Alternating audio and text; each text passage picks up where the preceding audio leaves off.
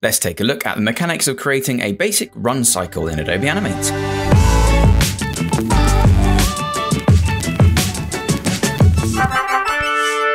TipTut. Hello everybody and welcome back to TipTut and welcome to a run cycle tutorial. Today we're going to be using the core concept that Richard Williams made famous in the late 80s to create a pretty basic run cycle. I've already created a walk cycle tutorial and you can find the tag up above to go and watch that one for now. But if you're interested in the run, then you're in the right place. So let's just jump right in. Okay, so in the first contact point, very similar to the walk cycle, we have our character's foot touching the floor, but with no weight placed on it yet. So let's just draw ourselves our character's body. It's going to be leaning forwards into the run, which is very useful to know.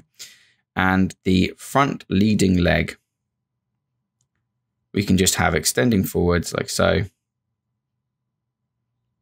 with the heel just coming into contact with the ground with no weight placed on it yet. This is our first contact pose. The rear leg at this first pose is going to be actually lifted off the ground already, with the heel kicked up into the air. Okay. The toes would be trailing behind the body at this point as well. And this will be our back leg, which will indicate just by filling this one in like that. So if you think about it, when you're running, your arms pump. Now, the arms can be quite distracting in a run cycle, so you really do want to focus on the movement of the legs. But what will usually happen is that obviously the opposite arm to the leg that is forward is going to be trailing backwards. And that's going to be, you can think about it just slightly higher than vertical to the shoulders, with the elbows still on the rise. So the elbow itself could be facing downwards still. And we're going to have our character with pumped fists for this run, which I think makes sense. The other arm, you can kind of think of as like a direct opposite. If you were to make a kind of hinge shape like this, you can think of that as the leg coming up through the body and then this arm coming back down. So the forearm would follow that downward shape. And then what's nice to do is actually to indicate a turning inwards of the fist. Something like that. Okay. That looks a little bit tight to me. So I'm just going to grab that with my free transform tool and holding control. I'm just going to pull out these edges a little bit. Just something closer like that. Now, this is our first contact point, the point where the heel makes contact with the floor. We've got a straight leg complemented by a curved leg, and we've got the pumped arms in this kind of zigzag motion. Now, obviously, the next contact point will be the exact same pose. So we'll just make that on a new layer, and we'll arrange these into a timeline later. I'm just showing you the poses at the moment. The contact starts the run, and the next contact finishes the run. So I'm just going to lock off this layer. Actually, let's just move it. You really don't want to draw your poses running in place because that's how you get weird feet sliding issues and things like that. So what we'll do is we'll draw our second contact next to it. And let's do this in a different color. Let's do it in red. Okay, and I'm just going to copy my head and body so that my character doesn't shift around in size too much. Okay. So we've got the head and body now. They're going to be at the same height because this is the exact same pose, just the other way around. So we're going to try and draw the exact same thing, but this time the leading leg that is forwards is actually going to be the back leg. So we'll have the leg extending to the floor like we did before. But this leg is going to be the rear leg or the back leg, meaning our front leg is the one that is kicking upwards.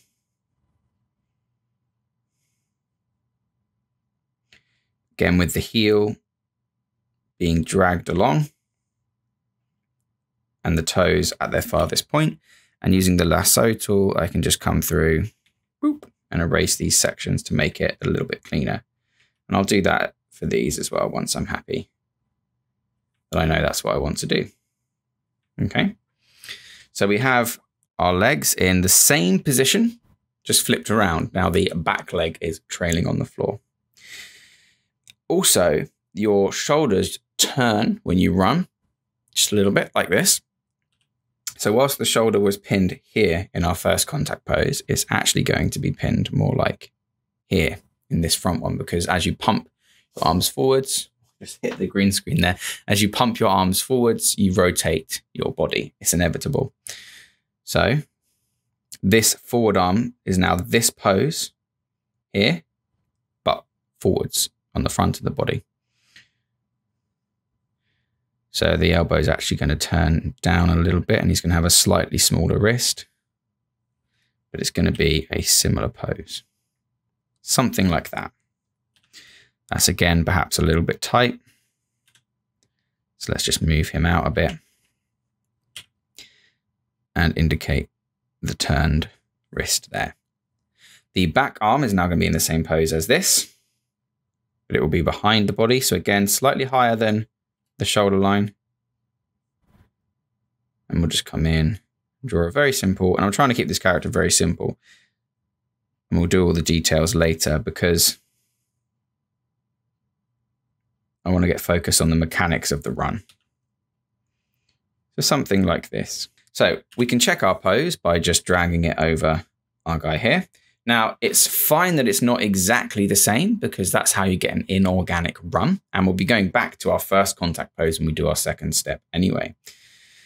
So what we basically need, and we'll arrange these properly later on, but we now have our two contact poses. The next pose we need to do is the passing position. And the passing position is in the bang middle between the two poses. So I'll make a new layer in between them and we'll call it PP, which always makes me laugh.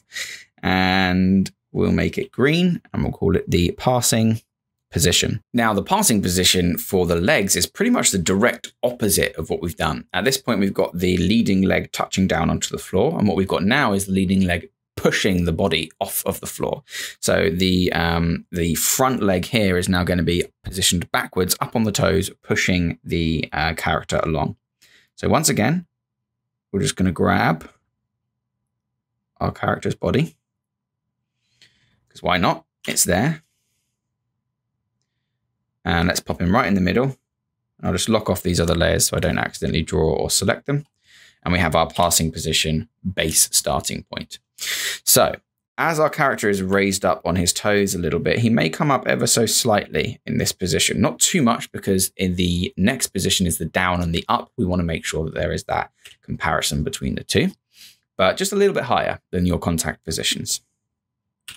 You want the front leg, because our front leg was forward here. We now want our front leg going backwards.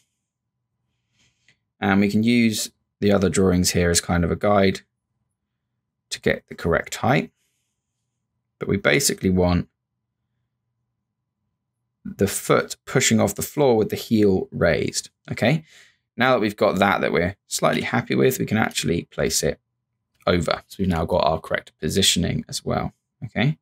I'm not super happy with that leg. I think it needs to be sort of more extreme, maybe. But maybe it is just the guidelines that are throwing me off. Let's leave it as it is for now. So we have our front leg pushing backwards. We now need our, basically the reverse of this pose here again. But this time he's going to be pumping forwards like this. So his knee is going to be raised. And we'll just actually draw in his body so we don't shrink it by accident. But his leg is going to be raised up. But the lower half of his leg is still going to be kind of dragging behind like this. A lot of animators draw it slightly turned towards the body as well for that extra sort of comedic effect. But the foot is raised flat like this, like ready to hit the floor. Let's fill that in. And we'll trim it down a little bit as well. He's a bit chongy chonky at the moment.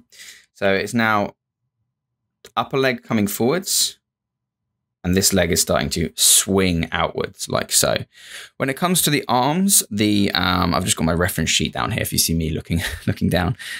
When it comes to the arms, this arm here has started to move forwards past the middle line of the body, okay? But it hasn't started to rise really yet. So what I like to do is just draw it kind of pumping along the same line parallel to the knee. And with run cycles, it's best to come back and tweak anyway as you go. So don't worry too much if you're not super happy with it. Just get somewhere where you're relatively happy and keep moving forwards. The back arm at this point, if you imagine it's swinging backwards, so we'll probably only actually see something like that poking out from the back of the body. Okay. Which is good. And this is our passing position. Now this should be bang in the middle of our frames. I've drawn some of this on the wrong layer already, I believe. Yes, I have. This is why I should lock layers. So I'll just cut that. Here we go. And I'll paste it in place on its correct layer. So we now have the pretty much amount of space that our character is going to be traveling throughout each single step.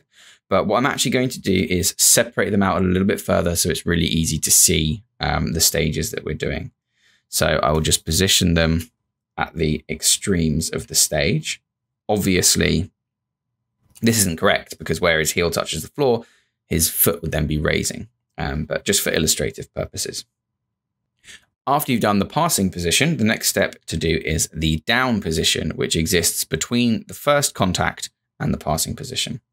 So let's get a new color for this, perhaps a pink.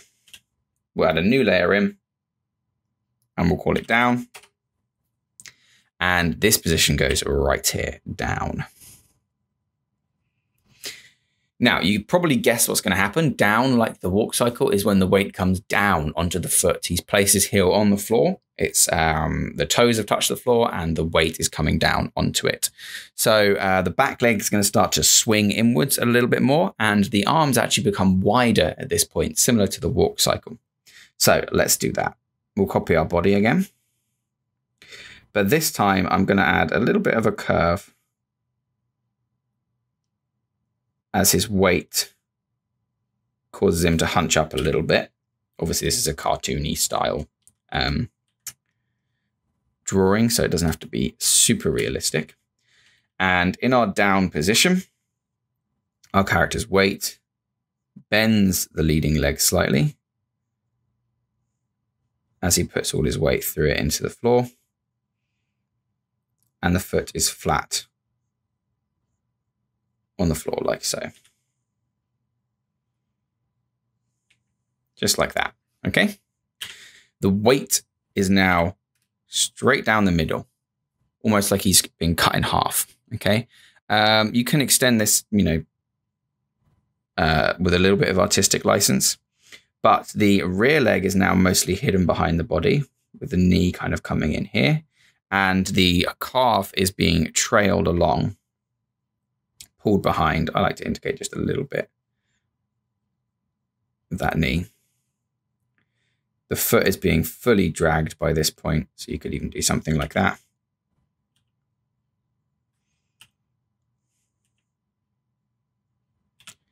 Boom, like so. Okay, so the foot here is being fully dragged. If that doesn't look like a good silhouette to you, of course you can do whatever you like. Do something more similar to this. Okay. Now, the back arm is actually raising higher at this point. Sorry, excuse me. The arm that is at the back is actually raising higher at this point. And the fists are pumped and raised, ready for the downswing that is coming on the next frame. Okay, like this. The rear arm, the one that's in shadow, that was previously sort of pumped, ready, and like coiled into the body, that's now going to start moving outwards a little bit, almost similar to the front arm, but it's going to be extended more than the previous frame. So what we might do is just, once again,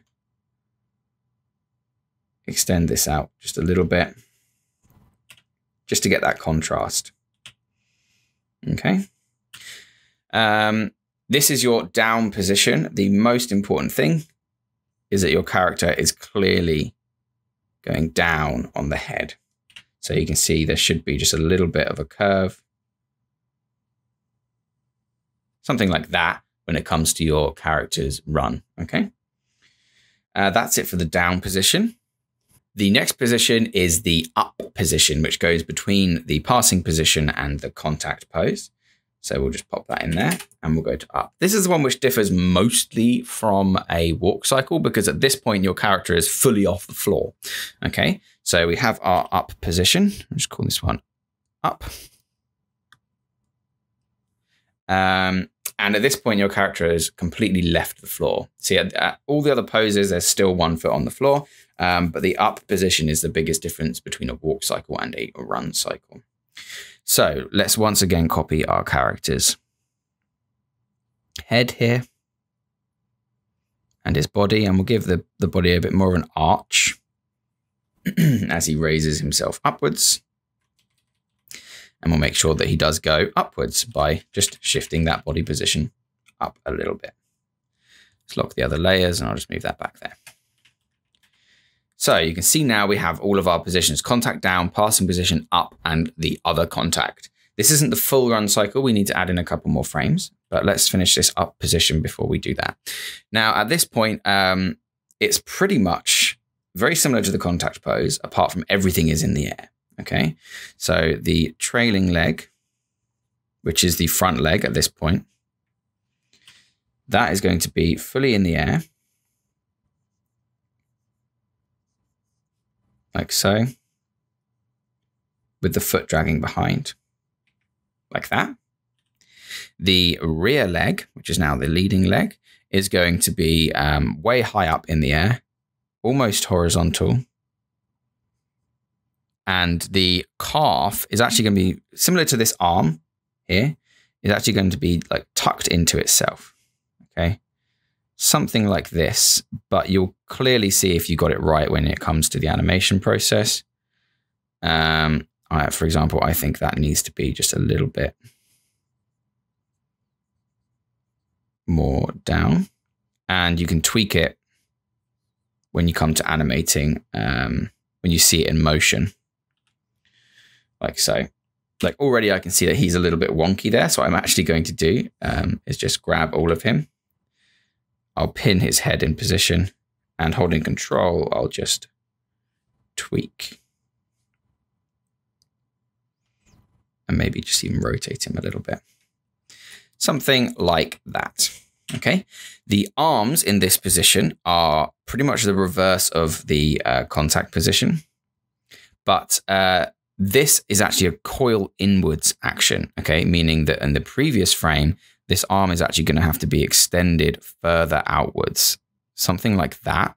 And then it coils in for the contact. So let's actually just take that and move it over here. And I'll hide this contact pose at the moment because it's just a little bit in the way.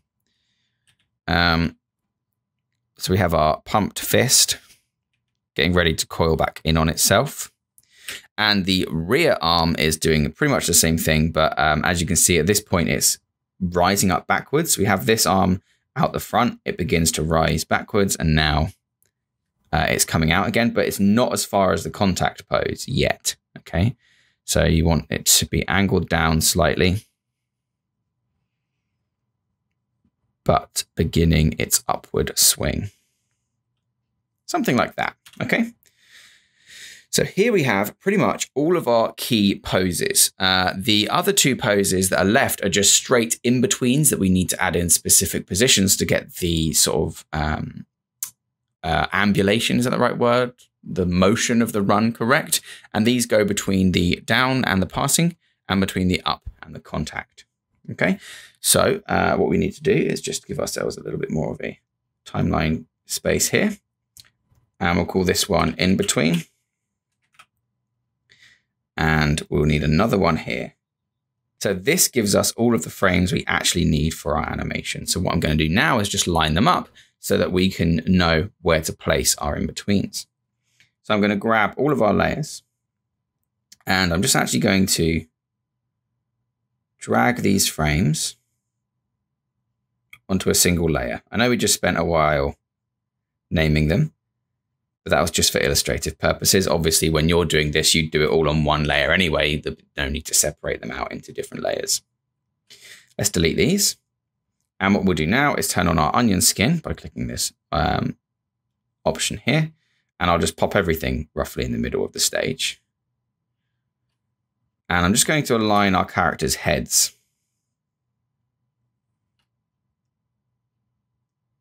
So I can see already I've messed this up because I haven't brought our character's body down at all. So I'm just going to squish him a little bit. Boop, like that, as if he's hunched up on himself. These are just the very rough drawings. Nothing on our in-between yet. Let's just reduce this onion skin to 1 frame so it's less distracting. But we do want our down position. Basically, we want the heads to be in alignment here. And we're just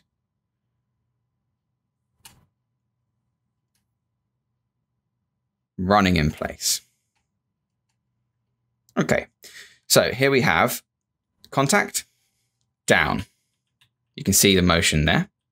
Let's extend our ground plane as well. So we have contact, down. The arms come out, the legs move in. We have our passing position. The leg makes its way backwards and the other arm starts to rise. We have our up position where he's left the floor. And I think what I'll do is just push that a little bit further. And then our contact position when he hits the floor again. Okay. So the next thing to do is just these 2 in-betweens, and that's very easy. You just turn on your onion skin, reduce it to a single frame, and you can literally just draw these in-betweens like you would any other normal in-betweens. What I'll do first, though, is I'll take my character, and on each frame, I'll make him the same dark gray to make our life a little bit easier. And there we go. Right. So let's draw some straight in-betweens. In-between. All we're doing here is going through and trying to find the middle point between these frames just to add that piece of correct motion to it. So nothing too crazy. Just trying to find the middle ground between this nearly fully raised leg and this leg that's trailing behind. Perhaps we'd have the foot kind of visible behind the leg like that. This arm here is at the back, and in this next frame it's swung all the way forwards. So we'll have that be somewhere in the middle. And altering the positions of these in-betweens really does change your character's run. So experiment with these until you get something that you're happy with, basically. In the next arm, it's coming back here. So we'd probably just see the forearm poking out. And there is our first in-between. Let's do the second in-between, turn our onion skin back on.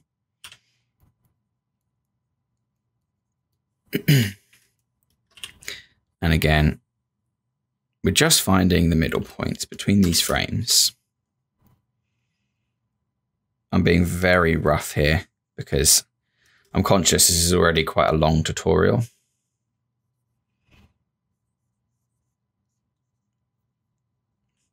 And I'll do all of the cleaning up in fast forward anyway. His leg here might be hovering in the air in a very similar position for a bit too long, but we'll see when we come to the cleanup stage. Once we've drawn all these frames, essentially we can tweak to our heart's content. So I'm being very rough, as you can see. I'm literally just trying to get a feel for the motion. Okay, let's turn off our onion skin and have a look at our character's run. I'll loop him. This is obviously only a single step at the moment. but you can kind of see where the motion is going to be for this. Now I'm going to cheat a little bit to make the next step. I'm just going to grab all of my frames and holding Alt, I'll just drag them over a bit until I get these next poses. Now obviously we've got the contact here with the character's rear leg now forwards and hitting the floor. And this contact is the same position, but obviously our first one. So what I'm actually going to do is just grab all of them except that frame and just drag it over to replace next to these contact frames, and I'll just remove the excess. So now we have 2 frames, just duplicates essentially, but with our original contact position here. All this means is now I just need to come through and I will just swap out these legs. So the leg that was in front is now going to be behind, and the leg that was behind is now going to be in front. So the way I like to do this is just to come in like that. I now know this is going to be our front leg. So I just like to, in this very rough stage, chop out the leg like this and then fill in the back leg. And I'll do the same with the arm. I'll chop out this arm like so. And then I'll fill in the back one. So as you can see, we've now got our other step. I don't recommend doing this if you're, taking your run serious, but if you're just practicing, this is fine. And we'll do the same thing for the rest of the frames in time-lapse mode, and we'll come back when it's done, because literally all I'm doing is just drawing in where I think that front leg is going to be, cutting out the excess content with the lasso tool, and then coloring in the remaining sections of the other leg so that we're essentially swapping the legs out. Okay, so I'll do that quickly now. So what you'll have, or what you should have once you've done that section, is 12 frames. And this is our full run cycle. This is all animated on 1s, not on 2s, because obviously he's moving very quickly. So let's take a look. Now, obviously this is the very rough stage. So all we've got here is our sketches. But as you can see already, we've kind of got some of that motion that we're after. We've got the arms swinging back and forth, and we've got the legs moving in the correct way. Now, this is the point where you're going to want to tweak your animation. For example, here, let's look at the legs first. I'm quite happy with the way the legs move here, but it kind of hangs just a little bit too much in these 3 positions for my liking. So what I'm actually going to do is just grab this piece of leg, and I'm just going to move him down slightly, so we get more of a tucking in motion. That looks much nicer to me. Let's see if I need to do that on the other one as well. So this will be on the up position. Let's just swing that down a little bit too, just so that we can tweak, because otherwise this in between and then this first contact pose are very similar. Now we get a slightly more smoother motion to the legs. Let's go through and look at the arms. Quite happy with these, I think.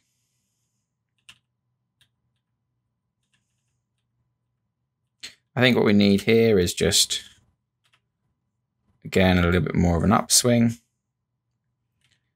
because we've got this contact pose that just needs tweaking closer to the down. There's also quite a lot of movement there. So what I'll do is remove this arm, and we'll just bring it out so that you can see his fist. That looks much nicer. I'll just tidy up that little gap I made. Bam. So I'm pretty happy with this at the moment, but we can do a lot more if we just add some nice additional secondary animation to this. So I'm pretty happy with the way this looks. I think, yeah, I think I'm pretty happy with the way this looks, but it needs some additional animation on top. So we're going to rename this layer to main, and then we'll just do a few extra layers. I think before in the walk cycle, we gave him a hat, a backpack, and some floppy shorts. So we'll do the same to this character here. We've got a hat, a backpack, and we'll do some shorts as well. So this is a great way to add visual interest to your animation with some secondary motion or reactive overlap motion. For example, we had him wearing a flat cap. So let's take the down position Or let's do it straight from the beginning. Let's take our contact position. And he's running super fast. So if he were wearing a cap, the brim would be bent backwards in the wind for sure. Okay, let's turn on our onion skin as well. As he moves downwards, I think at this point, it would try to bend down because of the gravity, but it probably couldn't because of how fast he's running. But as he moves up, like so, it would definitely, a frame behind, at least, begin to flop back forwards. On the up position, as he's moving upwards, it would drag that hat down. So it's now, instead of like this, it's more like this. Okay. Then back down to the in-between. As he's moving downwards again, it would start to bend back up. Got that contact pose. The down, pushing it even further. As he rises up, it would start to bend back out again. Same with this passing position, start to bend back out. And we're back to the up position. Into our last in-between, where he moves down quite a bit. And then back to the original. So we've got that flopping hat brim, which looks quite nice. It's going to be flapping all over the place, and we'll tidy it up when we get to our next section. But the backpack at this point will probably be bouncing all over the place. If you remember from our walk cycle tutorial, it was kind of stuck to the back a little bit, but here it's going to be flopping everywhere. So let's take a look. He's going to have his contact. Let's have the bag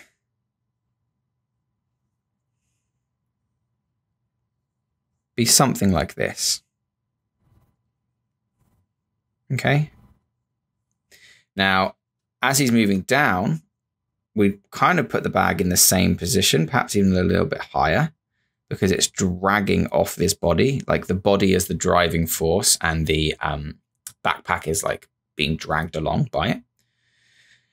Then as it moves through the in-between, we'd have the bag sort of slam downwards, like so. And then the driving force of that downwards action would be continued as we drag upwards. It's going to rise a little bit with the body. And I think we've accidentally grown the backpack a bit there, so we'll just shrink him back down. But at this point, it's still stuck to it because the body's moving upwards, okay? But then here, it's going to start to lift.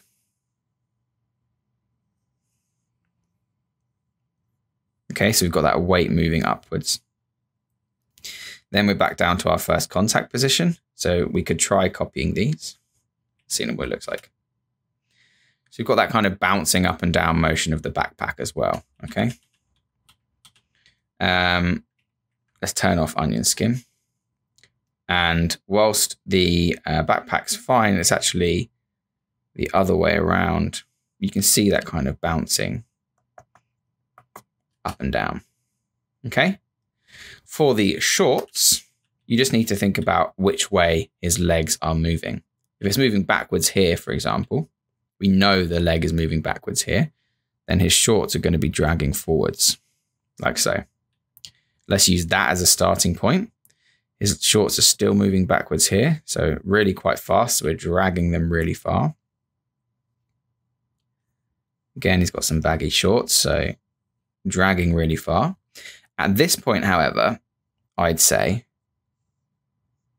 the shorts are going to start to catch up. So before they've been pressed against this back leg, but now as they begin to be dragging forwards, the gap's probably going to be more at the top, especially at this point here where they're kind of bunched up on themselves. And then here, definitely, because they're being forced forwards.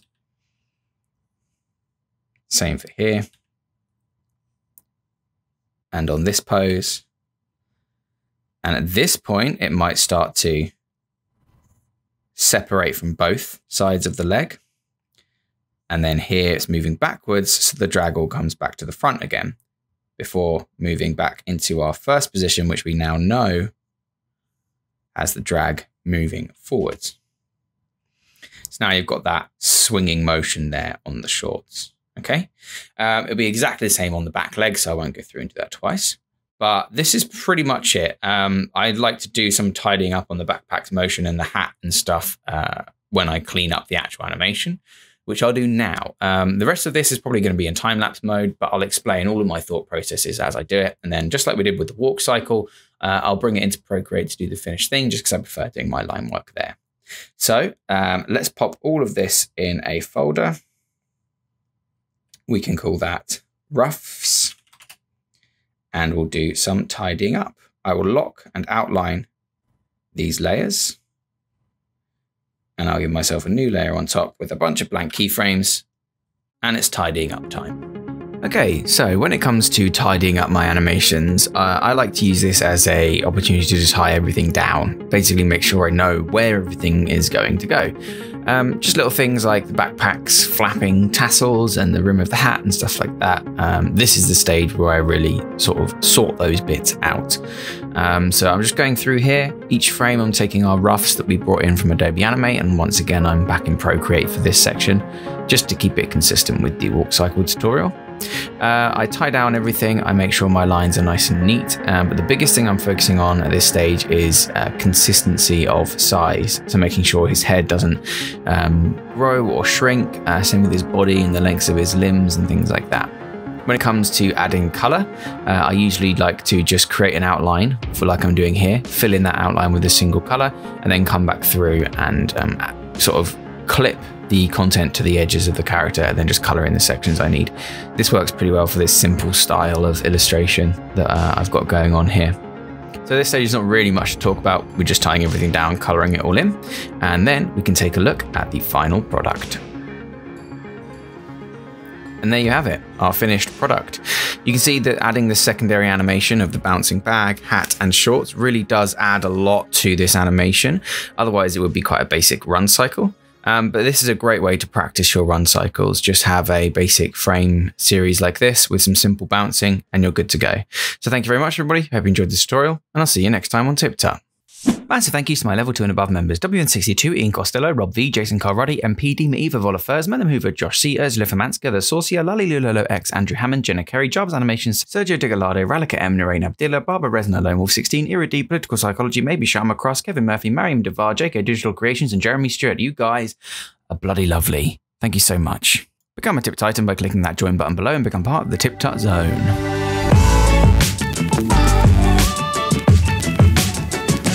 Remember to subscribe for more tips, tricks, and tutorials. Thanks for watching.